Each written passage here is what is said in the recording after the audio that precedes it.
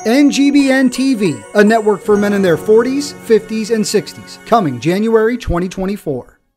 Welcome to the Rundown with Rubio. It is Thursday, October 12th, 2023. Here we go.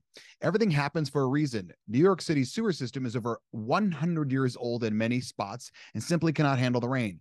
Instead of spending $100 billion to fix all the pipes, they're going to dedicate 100% of their energy and money and time to get global warming under control.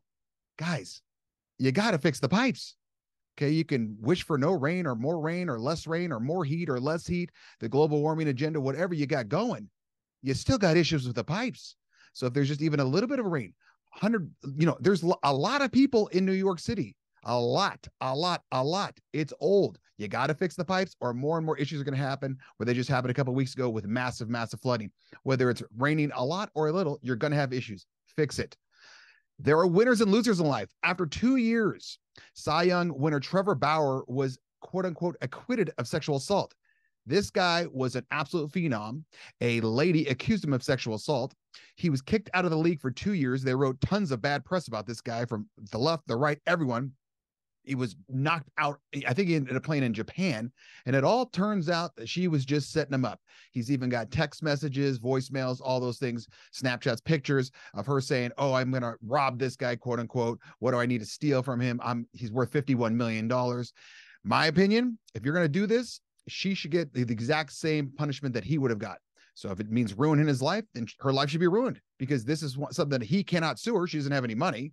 And it's one of those things. Can she go to jail for defamation of character? Should be a massive thing. So this does not happen again. Accept and embrace. Harvard has hired Lori Lightfoot to teach a class this year on how to run a city and deal with the media during crisis. That is not a joke. I guess you just have to accept and embrace that people that are hiring her have the power and they can do whatever they want. Would I take this class? I would take it as a joke because she was one of the worst mayors possible during the Rona. I mean, it wasn't even close. And she's now teaching a class on how to run a city and deal with the media during crisis. Maybe I should teach a class on how to comb hair. Working hard is not enough. Democratic Governor J.B. Pritzker says someone needs to work in Texas with these border politicians to have them stop sending people to only blue cities. Hey, man. You guys literally wanted them. Remember, you said we're sanctuary cities. And now the border cities who don't want them, they're just basically saying, hey, you can have them. You're the one that threw a flyer, said we can have this big party. Everyone come to my party. And now that everyone's going to your party, you're saying, why don't you check out their music over at this house? And the other house is saying, no, this is a private party. We don't want this. So you want it. So work hard as you want, man. They're going to still send them and they still should keep sending them. And last, confidence is the key. Polish MEP Dominik Tarczysnki lets it rain, speaking to EU politicians who want Poland to take third world immigrants. If you have not seen this video, it is incredible. He's just basically saying we have the lowest debt. We have the lowest hostage crisis. We have the lowest terrorists. Because you know why?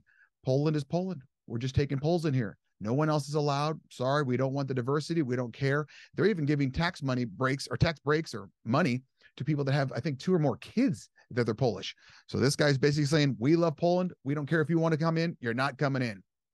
If you have any questions, email Rubio at therubiomethod.com.